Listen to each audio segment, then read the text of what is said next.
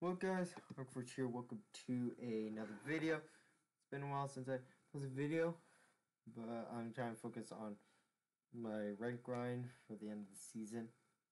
Today we will be ranking which teams that I believe will make it to the knockout stage, and in my opinion, how well do I think each team will do. Without further ado, let's get right into it. So we're going to start. All right. So first things first, we're going to start off with Group A, all the way Group D, as per usual. That being said, let's start things off. All right. So Group A, we got Team Liquid, G2 Esports, Machi Esports, and Sunning. Now,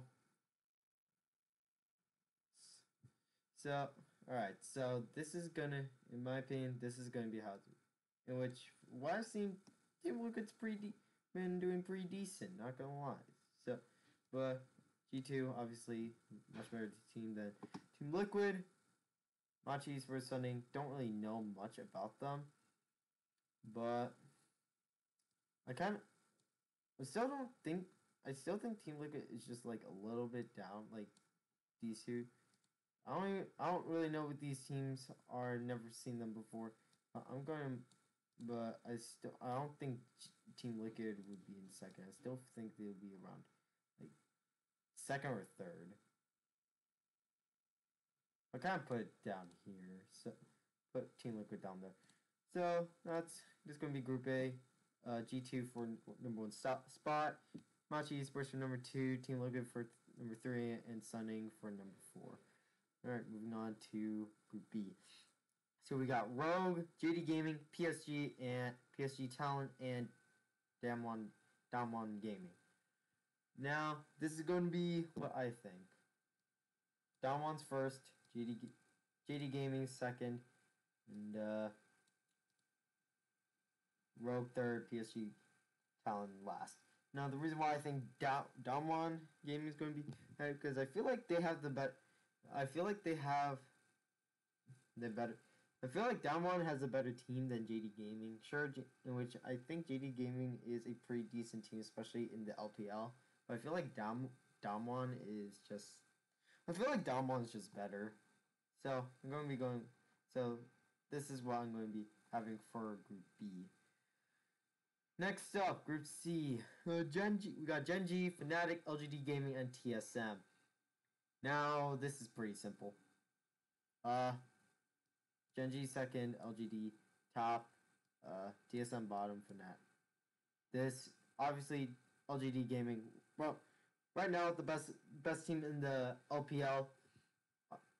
I'm 100% sure they're going to top it in their group. Gen.G, pretty decent Korean team. Pretty decent Korean team, but I don't think they're as good as LGD. Fnatic, TSM. I just know they're just going to get outclassed by the Asian teams, and TSM, in my opinion, they didn't really deserve. In my opinion, they didn't really deserve to win LCS. So, which a lot of times, it's just watching their gameplay, just really watching them play is just really messy. Not gonna lie. So in my opinion, TSM is going to be at the bottom. Fnatic going to be third. Fnatic going to be third. LGD top, and Gen.G for second. All right. Last but not least, the Group D. We got FlyQuest, DRX, Top Esports, Unicorns of Love. This is what I'm going to think. We got Top Esports, DRX, FlyQuest, Unicorns of Love.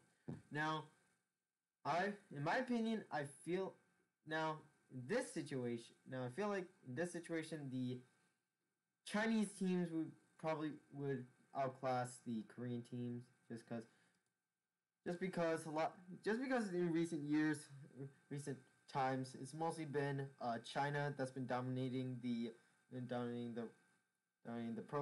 pro stage, and which Korea right now is just trying to catch up, but which FlyQuest, I'm gonna be rooting for FlyQuest to do well, but in reality, top esports they're just much better teams. They they just have a much better team.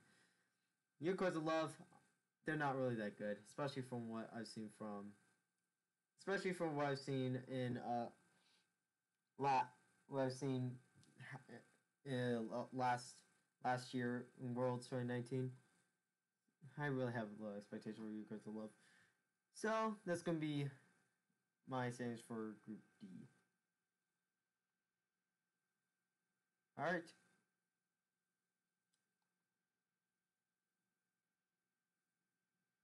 All right. So yeah, this is gonna be my official standings for the group stages of Worlds. Hope you, I hope you, anyways, hope you all enjoyed this video. Want more league content like this? Be sure to subscribe to my channel, like the video, and I'll see you guys in the next one. Peace.